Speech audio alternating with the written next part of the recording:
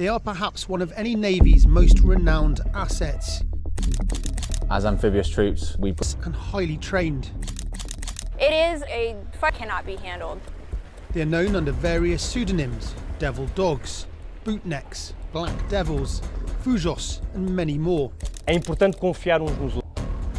They are deployable by sea and by air and able to operate on different terrains under all weather conditions. Worden van de woestijn tot in de bergen zich conflicten ontwikkelen.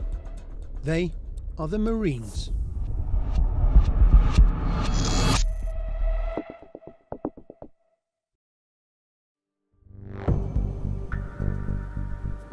The unforgiving fjords and mountains of Norway, where temperatures reach -35°C, is for many a landscape to be feared and avoided.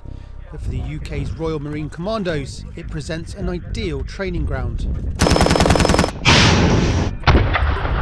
The Royal Marines are Arctic specialists, so we're out here every winter. Adds so much to what we can do on the land. The relationship between Norway and the Royal Marines stretches back to World War II, when British commandos orchestrated a series of raids on the Nazi-occupied Norwegian coast.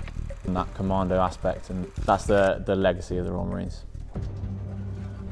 Norway and the United Kingdom are now close NATO allies. And for this group of commandos, the freezing conditions on the Norwegian coastline presents a challenging opportunity to conduct drills in their Orks, or offshore raiding craft.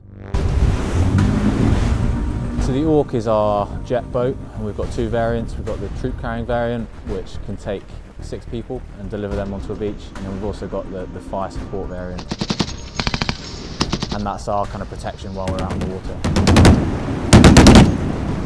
But in places and conditions like these, it wouldn't just be the enemy that... especially out on the water, because we've got the wind chill, as well as obviously the water that freezes instantly as well.